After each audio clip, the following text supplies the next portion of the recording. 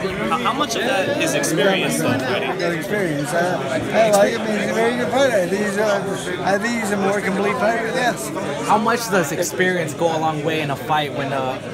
Experience means a lot, but it depends what you do with it. You know, like some brains work with different others. What type of experience? Experience with punchers, experience with boxers, with movers. But you know, the thing is, like, where does he excel with the experience? That's what you got to figure out. When you're studying fights, you don't say, "Oh, he's really good at that," and that's all he can do. You look at You have to look at everything. Would you say that he's good at this? He's good at that, but he's weak here because nobody's strong everywhere. Exactly.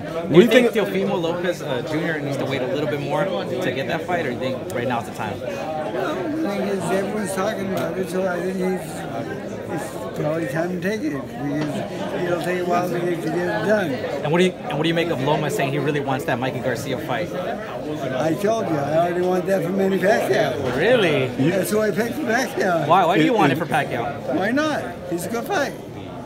Manny and Mikey is a good fight. So. How many more fights Manny has left? 2 or 3. 2 or 3? Yeah. Is Manny fighting for the paycheck or is he fighting for legacy? He's fighting to get Mayweather one more time. What about you want to be a part of Mayweather Pacquiao? Yes. You do? Yeah. You do? Oh yeah. I mean, if he didn't have surgery on the shoulder.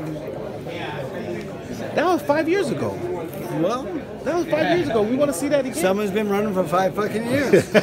Freddie, well, okay. It's not my guy. Freddie, if it's the Keith Thurman fight that comes off, how's that playing?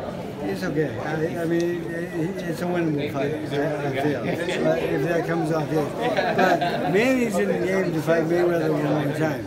Okay. What about he's Keith's sticking movement, around. Freddie? What about Keith's movement? If Keith's using a lot of lateral movement, will that be tough for Manny to get him in range and do what he's got to do? Not if a type of Manny that showed up in the last fight does job. When Manny's aggressive like that, it's really, really good. I love when he's aggressive like that. I think he's going to better fighter when he does that. But when he holds back and he tries to counter punch too much, I don't like that so much. So you'd want him aggressive against Keith? Of course. Outside of Mikey and Pacquiao, what are some of the better fights you would like to see in 2019? Spence and Crawford. That would be a hell of a fight. Who you got in that one? I think Crawford, but it's the best fight. It's the best fight out there. What about Davis and Loma? That's good too. Is Davis ready for Loma? Yes, of course. Okay. I mean, the matchup is great. Sells a lot. It's a fight that we need boxing to have. We're still a couple years out from Crawford Spence, right? We shouldn't be though. But the thing is, why ain't you publicizing these guys more? Okay. All right. You guys have any more questions? Nope. Just one, Freddie. How'd you feel about your fighter tonight? He did great. He really good. I told him about this. He killed the show, and he did. First Dominican champion you'll have in wild card. How you feel, big guy? Huh? English? He makes me look good.